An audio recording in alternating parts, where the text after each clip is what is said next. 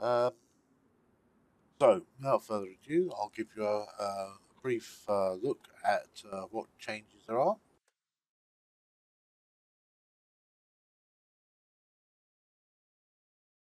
I don't know whether you can still hear me, but there we go. Updates. It was 14:03 UK GMT, 1st of November. Um, ESP fixed. You can now see and drag objects that are underwater. Um, we covered most of the ESP fixes in the previous video. XML as well. This video will be concentrating on the object builder. As you can see there, the lists are the object builder. Double click to spawn, either in the screen or on the left hand list. When you select an object, it will have a blue bounding box around it in the right hand column of the screen. You can click and select one or multiple items in the right hand screen, items that are have been placed out on the map by holding down the left control and clicking each one individually. You can actually click more than one.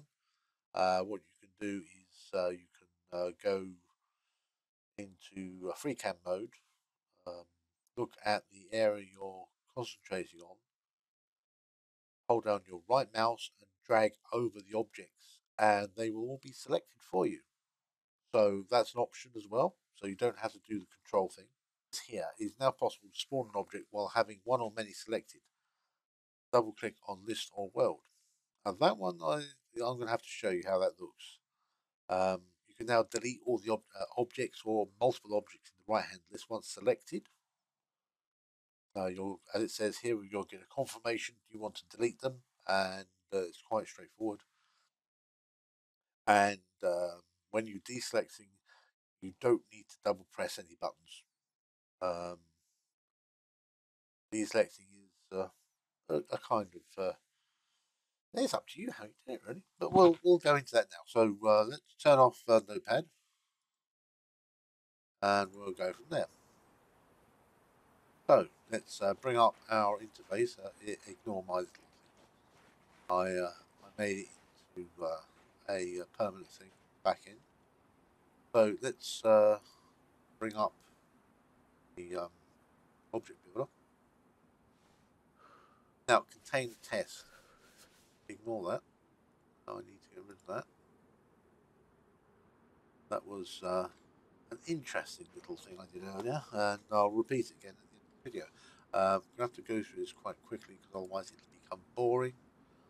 So, we create a new building set, test set. I'm going to call it test set 12. Why not? Activate it so you don't have to worry about it later. Choose OK. Select your building set, and now we're ready to build. I'll minimize that out of the way so you've got a little bit more on there. We're going to find a container. I love containers. We select the first one, enable preview, scroll down, scroll up. We want to snap to terrain at the moment because we're putting down first. So snap to terrain, enable preview, ignore the rest of the moment. So you can remember, as in the old times, before any of the recent changes, wherever your mouse was on the screen was where the object appeared. So that's been brought back. So you've got the two options now. Double click on the item, spawn it, or as long as you've got object builder open, you can double click in the world to spawn it. The choice is yours which one you use. I much prefer the double click because it allows you to go into free cam mode, go up above the object you're placing, and literally with a double click, I can double click, just keep building.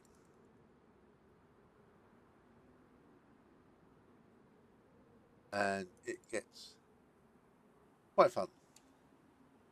So we'll come down here, we'll go out here, tweak, and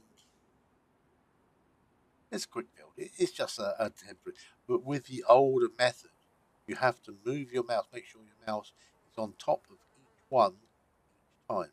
So you could do this again, and we'll do it by double clicking on this. Choice is yours. How you do it. You can get multiples. It's up to you. Whichever one you want, and you'll get. So now we've got all these things, and a single click on the little box deselects it.